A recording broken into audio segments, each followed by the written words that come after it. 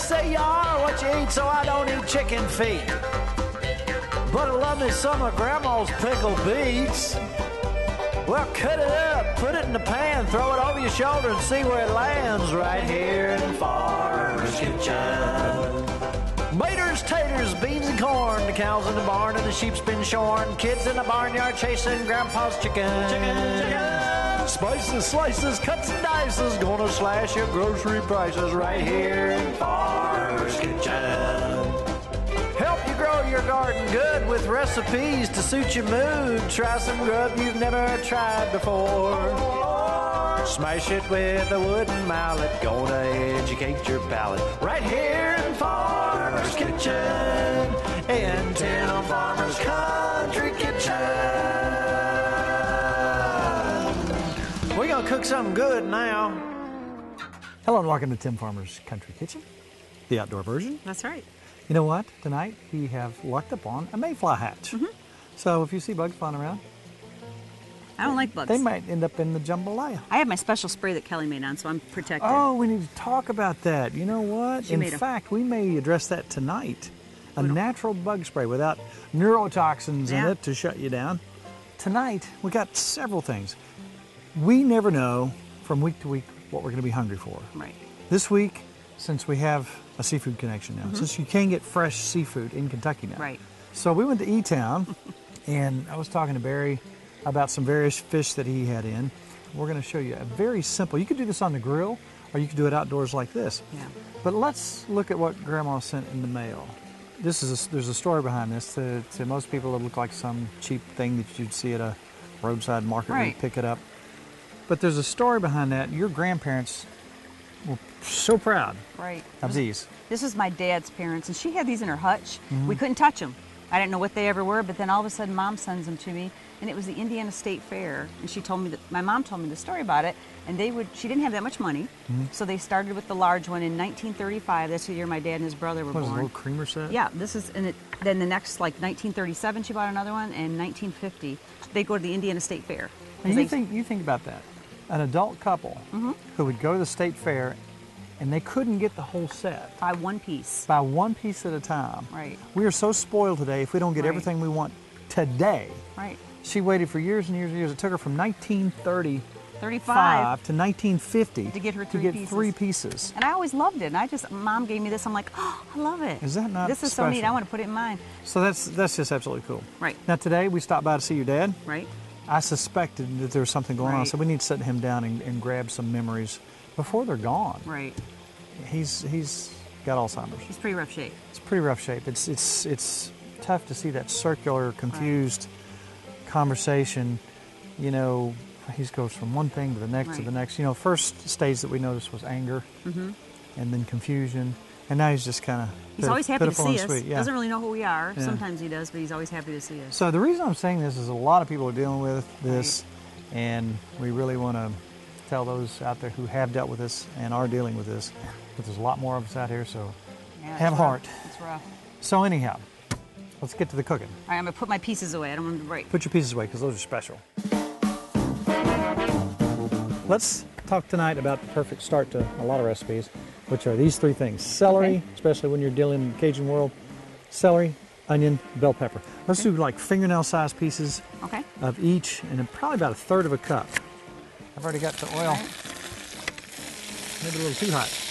And you can have those pieces whatever size you like them. We're just using olive oil here. And probably give me some more bell pepper. Some more pepper and some more onion. So we're going to saute our onion, our celery, and our pepper. Then we're going to take 3 cloves of garlic, put them in our little chopper. And again, every time we use this chopper, we have 80,000 people who want to know where they can get one. It's wonderful. Had some friends send that in the mail. Pretty and amazing. they got it. They said you can get it from QVC, you can get it from Bed Bath & Beyond. I love it.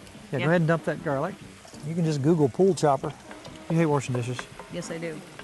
This is a one-dish meal. No, I love dishes. Oh, yeah, I want well, a can ton use of 4 or dishes. 5. Okay. Now, when it comes to jambalaya, there's all kinds of ways you can fix it. There's things you can put in. There's things you can leave out. Some people in the French Quarter say you got to do this. Some people say no red beans. Some people say no tomatoes. Some people say tomatoes, no red beans. What I'm doing here is trying to make this a main course. But we always like a main course with our main course. Right. So we have some fish Couple along main with courses. it. So we checked out the triggerfish, and we could not pass that up. So we're gonna show you a simple way to do. You can do this on the grill, Right. but it's really, really easy to do in your home as well. Pan-seared fish is easy and wonderful. It is. And if you add a quick aioli to that at the end, Yum. maybe a bourbon paprika aioli. Yum. Now at this point, I'm going to put a little Tony's in here. I'm going to also take a little bit of this bourbon smoked paprika, which is made right here in Kentucky. Oh, do you smell that? It smells good. That's already adding something special to that. Let's get a little cayenne pepper going. And this is up to you. Right, then we add our salt and pepper to taste. One thing that we were having a craving for is crawfish. Always like crawfish. These are already seasoned. Look at this. They're already ready to go. I like that. Peeled. Peeled and ready to go. Now let's also take our andouille sausage. Now we can go ahead and put our rice in here. We're going to put about 3/4 cup of rice in here. And again, this is just enough for us. And let's have some chicken stock. Now the rice is going to take 15-20 minutes to cook. Really, that's the only lengthy thing going on here. Is the rice. And keeping the bugs out of it. Yeah.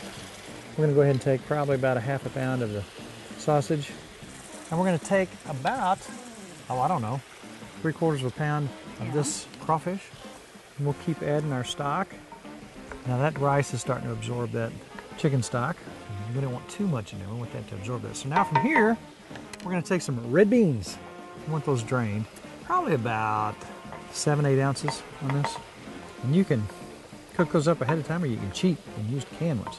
Now, Mrs. Farmer, if you will, I need some tomatoes. Right. We're going to opt for the tomatoes on this one. You could do it without them. Tomatoes. Probably go about 7 or 8 ounces. You know, everybody always says 6 or 8 ounces. Nobody ever says odd stuff like 7. So you're going to do I'm 7. gonna say 7 ounces. 7 or 8. Okay, 7 ounces. So there we Good. are. And the great thing about this is you go along, you can kind of taste to see what you need. Now, I need 1 bay leaf. Just throw it in there? Just throw it in there. We'll search for that later and get it back out. You know, the funny thing is about these bay leaves, where they grow in the United States, they're laying all over the ground. But you get buy a jar of them like that, and it costs you $3 or $4, Oh, yeah. if not more. But what a nice, you smell that already? Those smell good. That adds a unique and wonderful flavor to that. Well, we're going to let this cook a little while. I'll tell you one more thing we're going to do. We got some hot sauce. Yes, we do. It's the hot sauce of your choice. Oh my. Mrs. Farmer, take a whiff of that. It smells pretty good. Now you say, okay, bay leaf. How much actually is that adding? I can smell that over top of everything else. It really does help give you that secret, wonderful Cajun flavor that is in a lot of things. So I think, Mrs. Farmer, that's about it. Now we can taste it and see where we're at, heat-wise. Let me see. Ooh. Pretty good. That's perfect. That's got a little heat in it. Yes, it does. But man, is that tasty. That's good. All right, now what we're going to do is turn it down and let it simmer till the rice is done. That'll go 15, 20 minutes. As this sits and cooks, do you remember a couple weeks ago when we had the dance folks in? Right. The Dant and bees, Sons. yeah. They came in and they looked at our beehives. All right. They took one of those frames that had queen cells on it Right. and popped it in that other hive. So now they're going to come back See if it worked? and see if it works. Because man, I need some fresh honey. Those Yes, here, we do. We're ready. It's time. So let's check this out.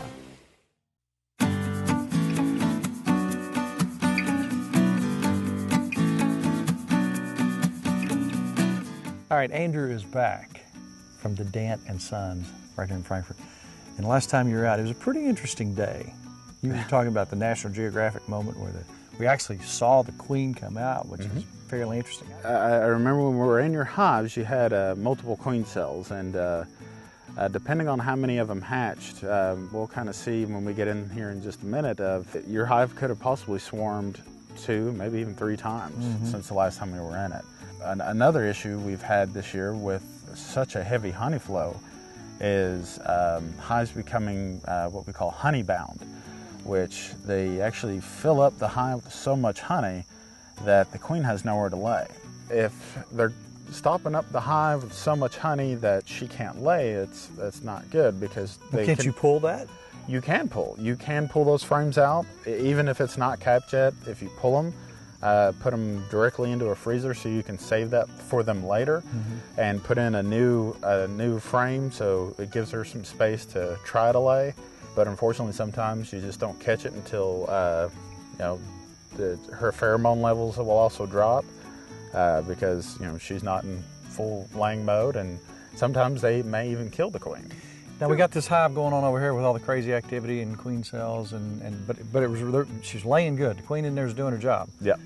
The orange hive that we visited last time, we took advantage of the situation over here. There was no queen here, and you popped in a frame. So I'm anxious to see if anybody's doing anything over there today too. Yep, and came a little prepared today. If we get in there and we don't see much of brood or anything, we actually brought an extra queen just in case. Well, let's see what's happening, man. I'm anxious. All right. What I'm doing here is just getting a frame rest on here that if you don't have an extra pair of hands, you can sit your frames out here as you're doing a little inspection. And what we're seeing here is we got honey, lots and lots of honey. And that's what you put on new last time. So is that? Yes, pretty... this is all what we put on new last time. They've worked just about every frame in here. Judging by how far they've already pulled everything here, if they don't go through too much of their stores, there's a good possibility that you'll have a fall flow this year. The real thing we need to see is in the bottom brood box. We need to make sure that it's not completely honey bound and that the queen does have room down there to lay. And we still have some brood going here. You know what? I have not come across the queen's cell yet, knock on wood. So that's a good thing. That means they have plenty of room and they don't feel like they need to supersede their queen. Looks like she's laying pretty well in addition to that. And there's the queen running around here. She looks really good. So another big thumbs up for that hive. Yeah, this hive is doing very well. Because they've done very well pulling all this comb out and the box is really heavy, we're gonna go ahead and put on a super, allow them to go ahead and start drawing comb. I'm probably going to put in a queen excluder just to make sure that the queen stays down into our brood boxes here. I like them because they keeps the queen from laying inside of your super. Even some of your bigger beekeepers, some believe in the queen excluder, some don't. It makes a lot easier come extracting time to not have to worry about working around the brood. Of course, we got our frames here. I should also lead into this. Our more experienced beekeepers like to do. They like to come in and put another coat or sometimes even a third coat of wax on these. It's really hard to see in the daylight, but it really helps out the bees move things along. All right, so what we're gonna do is we're gonna go over to the orange hive, see if we got brood. If we got brood, hopefully we have a nice queen in there. Let's see what we got going on in this super first. And they are already packing in, oh, we already got some capped here. And that's an outside frame, so that's a good telling sign that by the end of this honey flow, you may have a full super. I like the sound of that. Now, the thing we want to see here, Andrew, is obviously we want to see some egg laying going on, correct? Correct. Because that wasn't happening last time. That is an excellent sign. This is the top brood box, and we've already got brood. So we got a queen working somewhere. We got a queen. So one of those queens that we put in she went out, mated, came back. Now she's working full tilt. Boom, we've reestablished this hive as a working hive. Yep. I'm gonna take a look at the bottom here as well, see what we got going on down there. And this is exactly what we wanna see. They're not stopping up the hive too much with honey. We got larvae, we got cat brood, of course. So she's doing her job. Excellent. With this one, I'll leave the queen excluder off, primarily because that second brood box was not honey bound.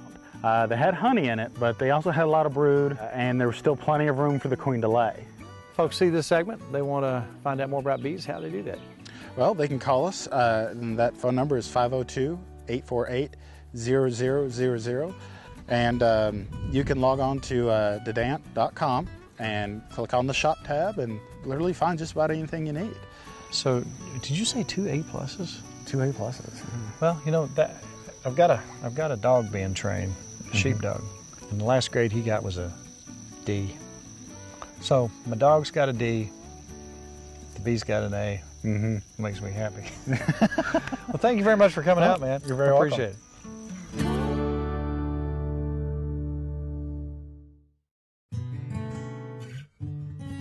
That is so simple. And again, you can do kind of anything you want. You can use chicken, you can use shrimp. Yeah, it was simple. I like that. But we really had it. We were having a craving for those already seasoned Right. crawfish tails. So we cooked it on our $20 burner.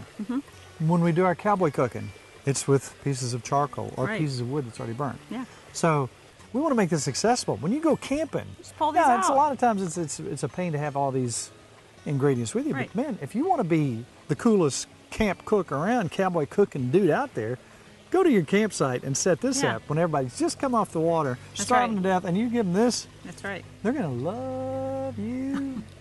And that is smelling mighty tasty. So we're going to come back in a second with an easy fish recipe. Now this is a way to cook almost any kind of fish. But if you're really hungry and you want something done quick, you can pan sear you some fish. You do that for us all the time. I love it. I love you it. can make it so delicious. Any kind of fish can be turned around. I'm going to show you some of my favorite seasonings in just a second. But what do you love to do when you got a leftover that you think about throwing out, and then somebody says, "Did you know you could do this with this?" And you've saved That's right. what you were getting ready to throw away? That's wonderful.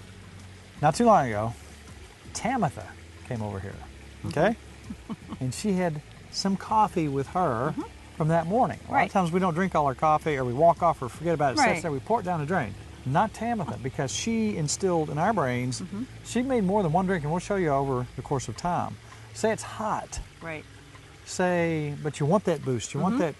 It's 2 o'clock in the afternoon, and you still got some mowing to do. Yeah, you it's still you. got some It's calves you. to feed. That's right.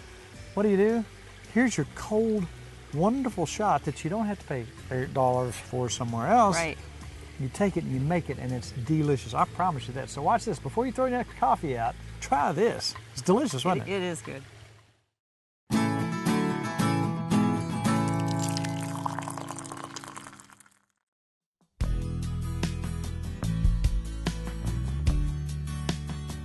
All right, it's 122 degrees out. So what are we doing with a pot of coffee? Well, I do see ice, and I do see milk, and I do see Tamitha Boykin, who's going to say all kinds of neat stuff about this morning's coffee. Yes. How often does that get wasted? Most likely every day. And that's a terrible, terrible thing. We Yes, can't it is. we can't be wasting stuff. No. The caffeine's still in there. Yes. The taste is still in there. Yes. And it's just sitting there, and it's going to be poured down the drain. It's screaming all the way down. All right, let's not do that to coffee, because that's abuse. Yes. What would you do with your coffee if it's 122 degrees outside? We're certainly not going to plug that in and warm it up. No, sir. What are you going to do? We're going to let it get room temperature. All right. Now we're going to pour it into this pitcher. I kind of know what you're doing, because you kind of told me ahead of time. And I'm kind of excited because, first of all, there's no waste. You're taking care of something that you normally would get rid of. I like not to waste. Okay. Then what? Then we're going to add a half can of Caramel Eagle brand milk Caramel and coffee. I can dig it. and stir. 1 pot of coffee to half a can of Caramel Eagle brand milk. You know what? You could go through a drive-thru and pay $7 for this, or just saying. Pennies. Okay. You're going to refrigerate overnight. Okay. Okay. We're going to fast forward. We're going to pour this over ice, All right. about 3/4 full. And then we're going to add 1/4 of a cup of whole milk. Do you wonder if maybe the place where you pay $7, if maybe that's not their leftover coffee? That's it right there? That's it. That is a caramel iced coffee. Is this mine? Yes, sir. That is a Winchester Farmers Market caramel iced coffee. By golly. Yes, sir. You got to be kidding me. Good stuff. Leftover coffee. Leftover coffee. And that didn't even get acquainted in the refrigerator. That's just No. right out of the pot, right mixed up. Yes, sir. Nikki's looking at me over there like, I'm going to have me some of that. Oh, my. Cool. Refreshing. Pick me up. Yes, No sir. calories. Just a couple. Just a That is delicious. Thank you. You know, this is one of those recipes. It's quick and easy. And I tell Nikki sometimes we get ready to do something. I say, that's too simple. She said, no, people want to know how to do that. Tamitha, that right there is outstanding. Thank you very much. And what do you call it again? It's the Winchester Farmers Market caramel iced coffee. by golly. Put by golly. By in there. golly. I like that better. Thank you very Thank much. you very that was much. so easy. I appreciate it.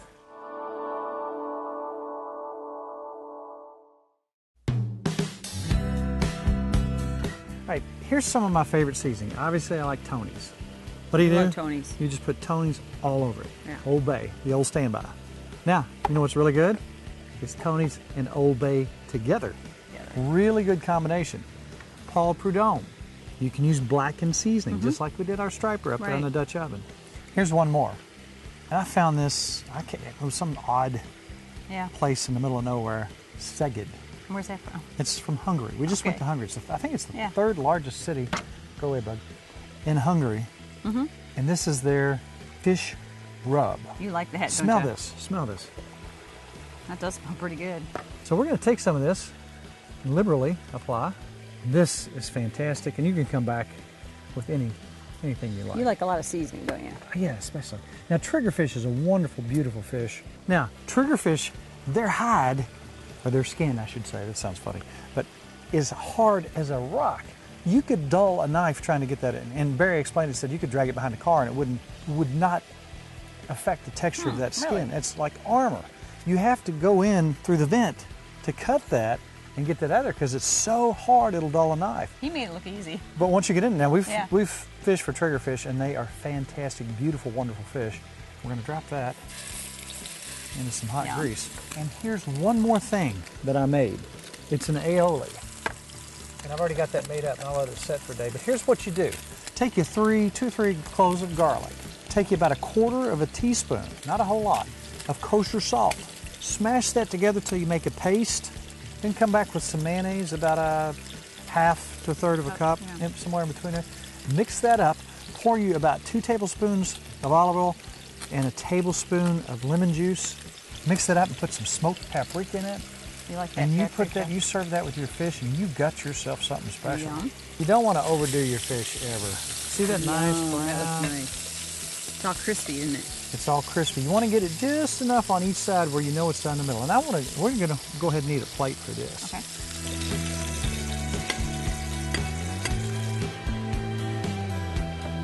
Now, you talk about a beautiful looking dinner. That does look good. So here's a jambalaya, which could be a full meal for both of us. But like I said, we like a main course with our main course. Now we're going to come back. Just a little bit of lemon juice. I like lemon juice. I know you do. And then That's delicious too. we're going to drizzle on here. Are you kidding me? That looks pretty good. All right, look what we got here, Mrs. Farmer. Yum. Which one you try first? You go ahead. I'm gonna try this. Cajun. I'll try the fish. Look at that fish. Now watch how that flakes. We didn't overdo it. Look how white that is on the inside and flaky. Oh my. All the crawfish are good in this. Really good. How's the fish? Ridiculously That's good. good. Isn't that good? That's a good combo. Cooking outside. Now that's a meal. That's a meal. Ooh. Like cayenne sneaking in. You go ahead and eat, and I'll talk about I can't stop eating. talk about something Kelly brought down here the other day. We're very conscious of chemicals, so on and so forth. Right. You know, we're not going to stand up and scream about anything. Everything in moderation. Right. But I don't like some of these bug sprays that have chemicals in them. And they really Horrible. do stink. Oh, They yeah. spray strong. So Kelly was looking online, and she found this on Dr. Axe's site. Here's what you use for a natural bug spray. And it works. And it works. And it smells good. And it works. 1/2 cup of witch hazel, 1/2 cup of apple cider vinegar, 40 drops of essential oils. That's eucalyptus, lemongrass, citronella, tea tree, or rosemary, and I think she used geranium.